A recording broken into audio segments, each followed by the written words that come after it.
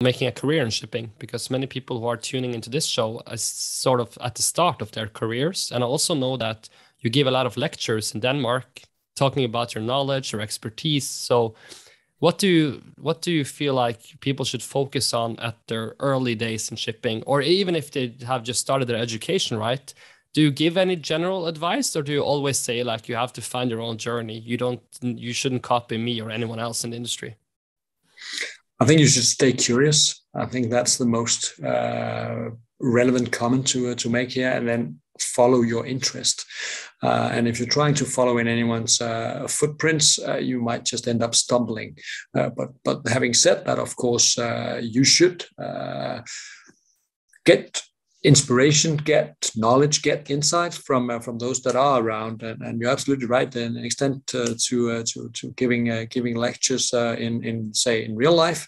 Of course, at the Senella newsroom every Thursday, we also put ourselves on the line in terms of what do we see in the market, and in which way is that likely to affect your business. So we try to be out there in podcasts like yours also. Thanks for having me today, and of course also in various other conferences around the world. So I think having due respect for those people that can bring you insights, and don't be afraid to ask. I think I'm super happy every time around that I get someone asking me a question on anything, and you should not be afraid to ask, because you learn something new every day. But you must of course establish your own knowledge with a decent insight into the fundamentals. So I guess that would be my word of advice for a starter. Please do learn about the fundamentals of the market. Know how those dynamics work.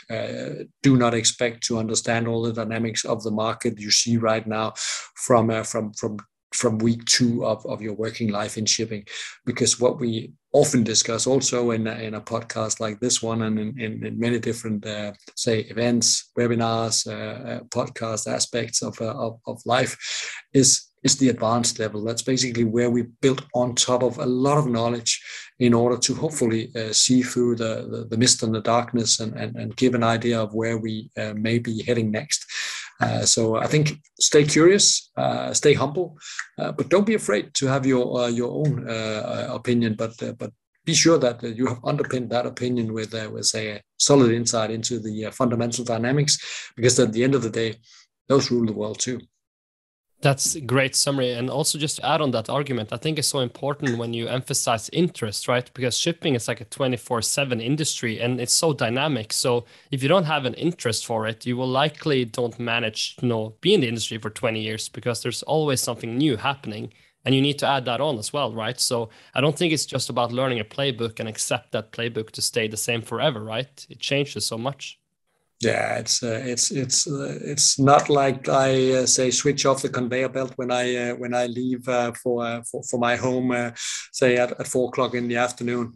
No, there's always something going on that affects global logistics 24/7, 365. So the trick, of course, also further down the line of your career, is to know which factors affect the market the most, and which dynamics or factors that may catch a lot of attention have little or no meaning or impact at all to that of shipping, for instance, because that can also be the case.